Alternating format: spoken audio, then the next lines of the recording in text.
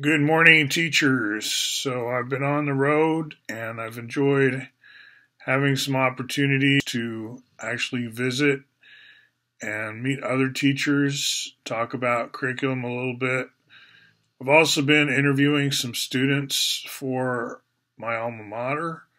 And here again, it's fun to talk to the new generation because they already understand and use a lot of the tools that I've been suggesting we incorporate. It's not because of my suggesting, but because we all think like each other in a lot of ways. It's like there's obvious no brainer things to be doing to improving the curriculum. And I've been out there sort of stridently talking about all this repression of these great ideas. But over time, what starts to seem normal is what used to seem um, kind of out of this world, I guess.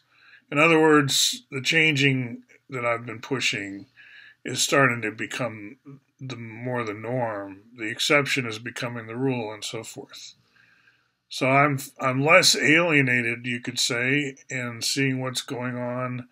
I'm seeing that the topics I thought we should be starting to pick up more, we are.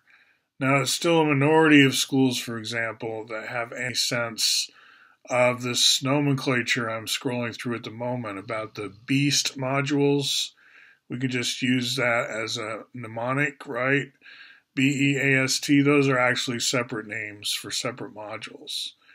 And there's a lot of scoffing still about incorporating any of Bucky Fuller's nomenclature into the mainstream. It's one of those not invented here syndrome. Like, he's not a certified doctorate in mathematics, and so we're not going to use his nomenclature all that much because, that would sort of be against the rules of the guild or something like this.